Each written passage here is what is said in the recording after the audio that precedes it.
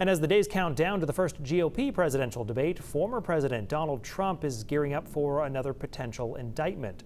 The grand jury looking into efforts to overturn the 2020 election is expected to meet this week.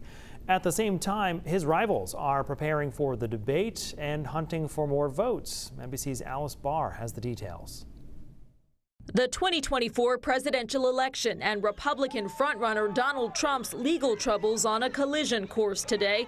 The former president traveling to New Orleans for a fundraiser, one of at least 3 campaign events this week. Save our country, make America great again. At the same time, the federal grand jury focused on January 6th could soon potentially hand up the most serious indictment yet against the former president in connection to the deadly Capitol attack and efforts to overturn the 2020 election.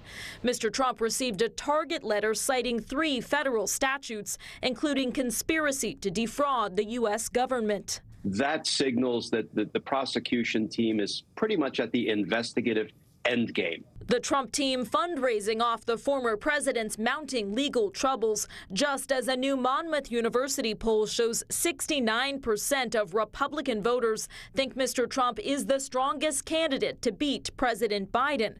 Republican opposition running new anti-Trump ads in Iowa. It's just time for new blood. As GOP rivals struggle to break through, 37-year-old entrepreneur Vivek Ramaswamy starting to climb. My parents came to this country with almost no money. I've gone on to found multi-billion-dollar companies. He's one of 7 Republican candidates to qualify for next month's debate, with billionaire North Dakota Governor Doug Burgum the latest to earn his spot.